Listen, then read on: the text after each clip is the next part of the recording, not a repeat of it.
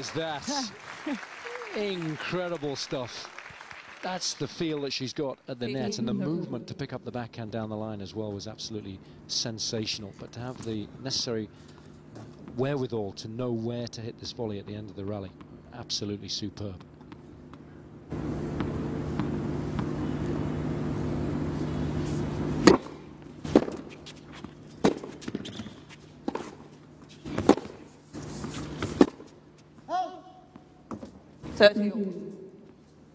Although Barthel missed that shot, the thing I like about her is that the way she makes it look so easy to generate the pace.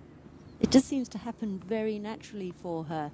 There's no big effort with the strike of the ball. It's all very smooth and easy.